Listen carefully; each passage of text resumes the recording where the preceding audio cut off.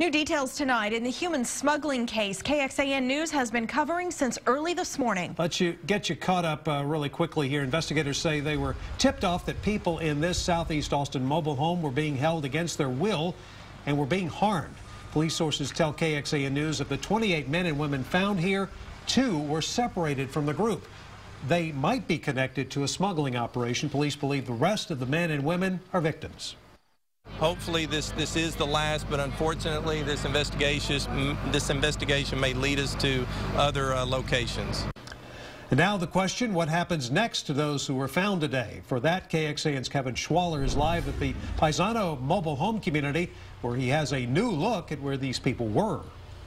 The next step on the investigation is questioning. For now, though, this street is fairly quiet. Neighbors earlier today were checking out this house, and you can get a look inside for yourself. Just imagine 28 people inside here. We don't yet know for how long. Even the owner of this property tells us he had no idea what was going on inside.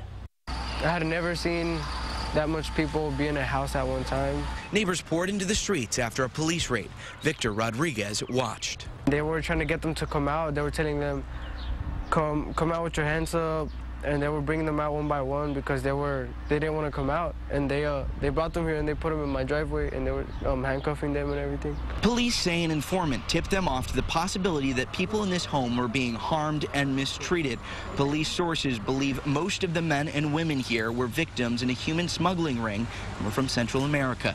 Now they move to questioning. In immigration court proceedings, you don't have an appointed attorney. You don't have a right to an appointed attorney. So if you can't afford legal counsel, you're going to be representing yourself. That's where lawyer Stephanie Taylor and American Gateways comes in. It offers free and low-cost legal help for immigration issues. Taylor says the organization is working on 12 to 15 human trafficking cases so far this year. It's too soon to say if this case fits that description.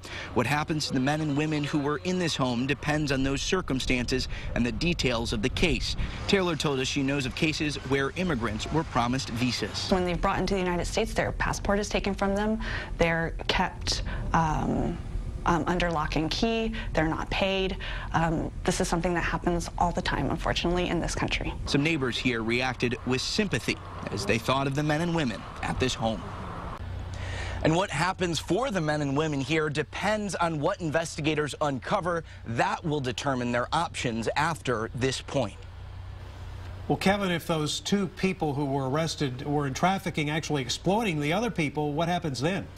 Well, those people could face charges. For the others, possible victims, there's actually something called a T visa that could be available to let some of those people temporarily stay in the country. However, it's still early on in this investigation. We'll keep following the story.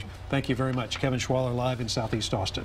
Well, this all comes a week after the high-profile case in Houston where federal agents raided a home connected to human trafficking, illegally holding more than 100 people against their will in one house. Investigators believe all of them came to the United States illegally. 5 people arrested, accused of threatening to hurt or kill people held in the house unless their families paid them money.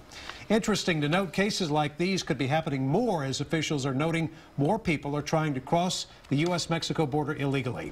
Take a look at the totals over the past several years. Last year, more than 400,000 undocumented people were stopped crossing illegally by the U.S. Border Patrol from Mexico. That is the highest total since 2010.